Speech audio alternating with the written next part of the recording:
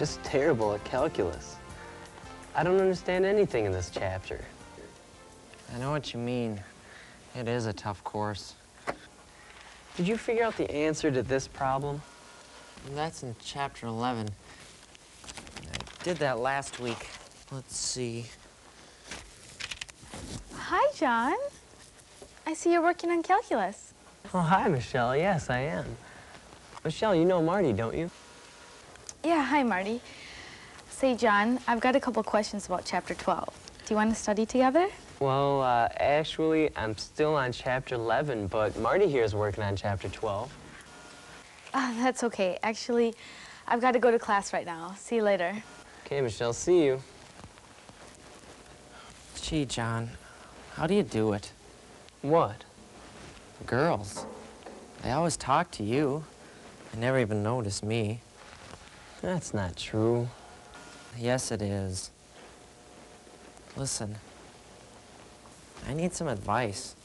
Well, maybe you could cut your hair. And your clothes. I don't know, they could be a little neater. I see what you mean. You need to be more outgoing. And maybe you should exercise. Then you'd have more energy. Well, when do we start? Well, how about right now? Okay, sounds good to me.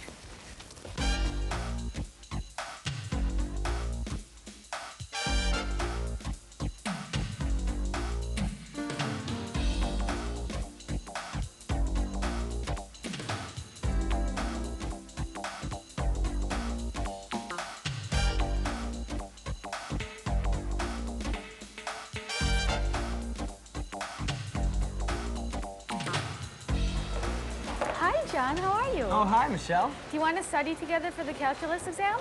Well, actually, I have to study for my history exam right now, but maybe Marty has some time.